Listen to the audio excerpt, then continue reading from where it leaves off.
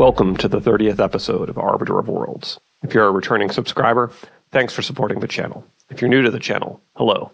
Here at Arbiter of Worlds, we study the art and science of running and creating tabletop role-playing games. In this episode, we're going to explore the concept of diegesis in the context of role-playing games. Now, diegesis is a complex term with a number of closely related usages. It arose in literary theory. It was then adopted into cinema theory and game theory. It's a difficult concept to understand, but it's central to understanding tabletop RPGs at a theoretical level. Let's start with the definition. The diegesis of a novel is the imaginary world in which the events of the novel occur. The diegesis of a movie is the imaginary world in which the events of the movie occur. And the diegesis of a game is the imaginary world in which the events of the game occur. Diegetic elements are elements of the imaginary world that the characters in the world themselves experience. Non-diegetic elements are elements in the imaginary world that the reader, moviegoer, or player experiences, but the characters do not. Now, to better understand diegesis, let's examine diegetic versus non-diegetic elements in the context of cinematic soundtracks. So in the movie The Matrix, during the iconic lobby shootout, the audience hears Spy Break by the Propellerheads. That's the song that goes, blam, blam, blam, blam, blam. Awesome. But Neo, Trinity, and the lobby security who are being slaughtered don't get to enjoy Spy Break. There's not a live DJ or a boombox in the room with them. Spy Break is non-diegetic music. It exists outside the imaginary world of the movie. We, the audience, hear it, but the characters do not. In contrast, in the movie Pulp Fiction, the famous dance scene between Vincent Vega and Mia Wallace features diegetic music because they dance to Chuck Berry's You Never Can Tell on the restaurant floor. Vincent and Mia are hearing the song in the imaginary world of the movie. We, the audience, also hear it, of course. But what makes it diegetic is that the characters hear it. So an element is diegetic if both the audience and characters experience it, while it's non-diegetic if the audience experiences it, but the characters do not. But what happens if the characters and audience experience the same element, but in different ways? That is, what if the audience only experiences an element symbolically? So imagine an audience watching Pulp Fiction with the volume turned off and closed captioning turned on. So when the dance scene begins, a subtitle appears that says, Chuck Berry's You Can Never Tell plays. At that moment, the characters Vincent and Mia are hearing You Never Can Tell, but the audience is merely reading a subtitle telling them that's happening. The audience cannot directly experience the diegetic song, so the movie offers a symbolic representation of the song. Does that make the song diegetic or non-diegetic? Hold that thought. Now let's consider the user interface of video games. In, for example, Resident Evil 4, players have access to health indicators, ammo indicators, objective markers, other information displayed on the screen. But the UI floats there, like subtitles float on a movie screen. In contrast, in Dead Space, players have access to the same information, but the information is displayed on the character Isaac's suit as part of his holographic heads-up display, and so on.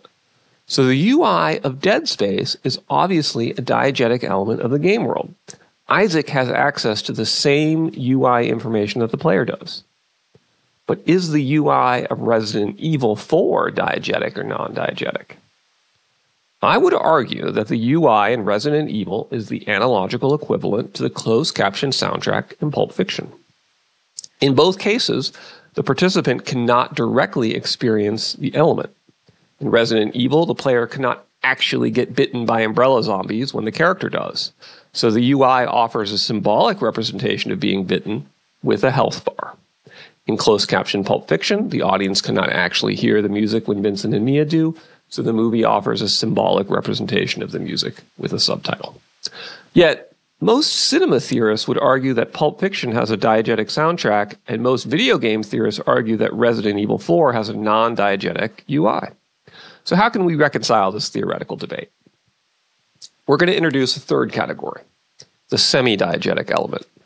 A semi-diegetic element is an element that the character in the world experiences directly, but which the reader, moviegoer, or player experiences representationally. Under this definition, the Resident Evil 4 UI and the Pulp Fiction closed caption soundtrack would both be semi-diegetic. With those definitions in place, we can now begin to theorize about tabletop role-playing games. In a role-playing game, we are, by definition, playing the role of a character in the game world. And so therefore, all of the elements of the game should either be diegetic or semi-diegetic. For instance, if the characters discover a treasure map, and their GM hands the players a copy of the actual treasure map that their characters have found, that's a diegetic treasure map. On the other hand, if the characters discover a treasure map and the GM says, "You have found a treasure map, which indicates there's a chest buried about 18 miles to the northeast near an ancient ruin," then that's a semi-diegetic treasure map. Both diegetic and semi-diegetic elements are essential to a tabletop RPG. In contrast, non-diegetic elements have little to no place in a tabletop RPG. By definition, a non-diegetic element is an element that the characters do not experience. Since in an RPG, the player is in the role of the character, there shouldn't be any such elements. If a player snuck a peek at the GM notes and saw that there was treasure buried 18 miles to the northeast, that would be non-diegetic information. Sometimes an RPG game master might add non-diegetic elements to the experience, such as playing epic trailer music during a fight. Dun dun dun lun, dun dun dun lun. But all the mechanics of the game remain diegetic or semi-diegetic. For instance, the GM shouldn't make additional random encounters because the trailer music is loud. Unless, of course, the epic trailer music is diegetic, such as occurs when a blade dancer casts angelic choir in ACKS. Now, with this foundation, we can clearly differentiate between a tabletop role-playing game and a story game in terms of diegesis. In a role-playing game, the mechanics are diegetic or semi-diegetic. In a story game, at least some of the mechanics are non-diegetic. Anytime a story game pushes you into the stance of a novel author or movie director with metagame powers to shape the world from outside the world, those are non-diegetic elements. We can also now explain the difference between a traditional tabletop RPG and a Nordic LARP. In a role-playing game, the mechanics are sometimes diegetic, but they're mostly semi-diegetic out of necessity. In a Nordic LARP, the mechanics are as diegetic as possible. In a tabletop RPG, you might pick a lock semi-diegetically with a die roll. In a Nordic LARP, you might pick a lock diegetically by inserting a pick into a lock and unlocking it. We can also understand that when a simulationist talks about noetic appreciation of verisimilitude, the verisimilitude to which he is referencing is diegetic verisimilitude. That is, the game is diegetically or semi-diegetically modeling the reality of the game world. When it comes to semi-diegetic elements, the simulationist will prefer the closest possible representation of the in-world experience in general. In addition, we can now critically examine the threefold model through the lens of diegesis.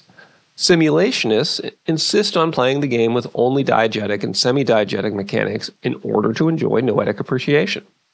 Using non-diegetic mechanics is immersion breaking and avoided.